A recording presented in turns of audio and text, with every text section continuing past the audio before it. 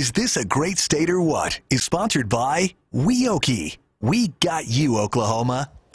Well, the experts of this say part of being a good photographer is being ready at the right place and time to capture that perfect moment. Yes, and the lighting. Yeah. But today, Galen Culver has the story of an artist who takes full advantage of a perfect spot to take good pictures. The surprising thing is that she's learned so quickly. Heading out on a photograph safari for Hattie New usually takes her outside the back door of her house above Medicine Park. It's pretty nice out here. She makes this short walk a couple of times a week, usually in the evening, as the sun sets over Lake Latonka and Mount Scott to the west. Is it always nice up here in the evening? Yeah, but like when it's like summer, it's really hot. Hattie's just short of 7 years old, a first grader now, spelling homework forgotten for a moment on the kitchen table while she explains the perfect shot to another photographer who's interested in some trade secrets. What do you try to get in a picture?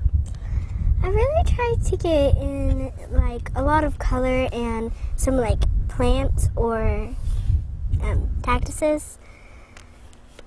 It just makes me feel like it just makes the picture pop up a little. She's been taking pictures since before she could read. Hattie found this old camera in her parents' closet. So we charged up the batteries and... Brandon and Stephanie explained a few concepts, like keeping the camera still, then they just let her go. You know, the crazy thing is when she first started taking pictures, I would see her and I'd think, oh, there's a chair in the picture, or there's, you know, she's bent down and there are gonna be all these weeds in front of the picture. What's she doing, you know? And then when you look at the picture, you're like, wow, that looked really good. Her pre-K had an art show a few years back. The family had a couple of prints enlarged. Hattie's school encouraged more, and that's how Hattie's Rockin' Sunsets got going. So she likes colors. Lots of anything with colors, she's taking a picture of it. The Medicine Park Town Hall has one on display. A bar down the street has her photos for sale as well.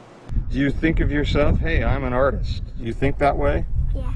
Yeah? Always into something and always into art, her drawings grace the walls from way back. Hattie's new favorite painting is her attempt at the Northern Lights without ever having seen them. But her best work is still right out the back door. And the setting sun throws wild colors across the sky. And the beauty of it breaks through her lens to produce magic that everyone can see. Near Medicine Park, Galen Culver, News 4. Is this a great state or what? What a view and what a talent. Hattie's parents created a bank account for her, and every penny of her sales adds to her balance. At last check, she's earned more than $3,000.